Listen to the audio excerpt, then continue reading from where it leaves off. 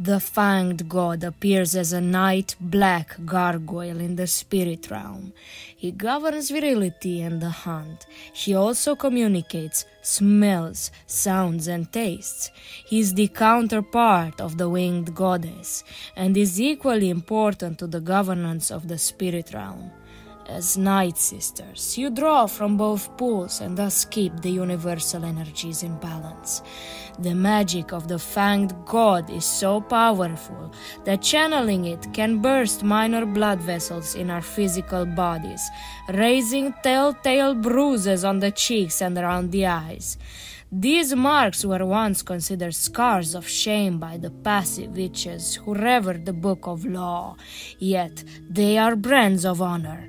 Our tradition of facial tattooing reclaims this history of ourselves and announces to the galaxy that we are Night Sisters. And while our Night Brothers are kept separated, they are marked as our kin and our warriors by the tattooing on their cheeks and faces.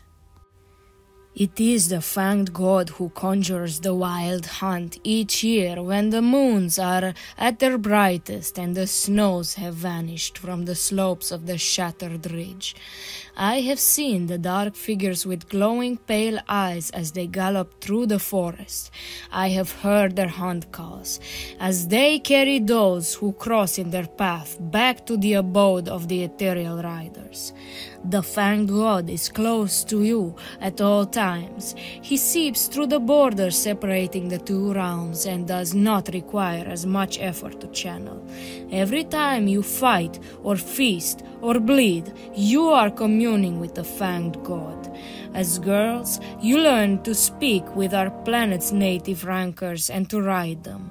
The realm beyond shadows contains a single Ur spirit for each of the galaxy's animal species. And just as you did with rancors, so can you do with the Ur spirits. Once you acquire the tongue of a particular Ur spirit, you can understand any creature of that type. Once you can communicate with the creature, you can calm it. Once you can calm it, you can control it.